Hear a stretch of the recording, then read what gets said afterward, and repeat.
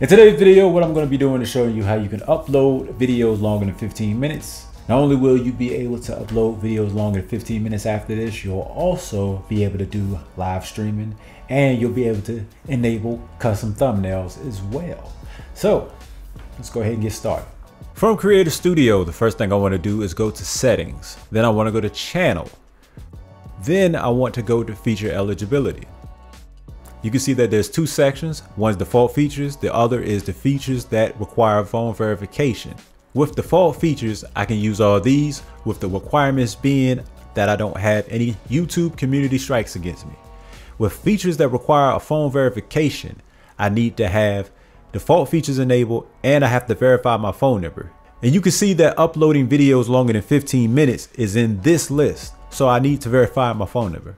After clicking to verify your number, you'll be taken to another page where you can select your country. You'll get a question that asks, how should we deliver the verification code to you? And you can put by voice message or text.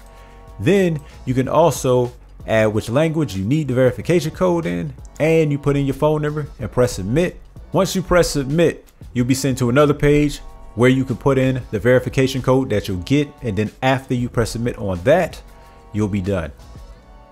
Since I already have a YouTube channel verified, I'm just going to go ahead and switch over to that one. In Creator Studio, going back to settings, channel, and then feature eligibility, I look in features that require phone verification. You can see that it says enabled because I have verified my phone number.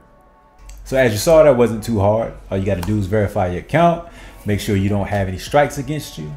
And if you have anything else that might be withholding you from actually uploading videos longer than 15 minutes, then reach out to Google support and ask them to figure that out, because it ain't your fault, it's theirs at that point in time, and let them know it.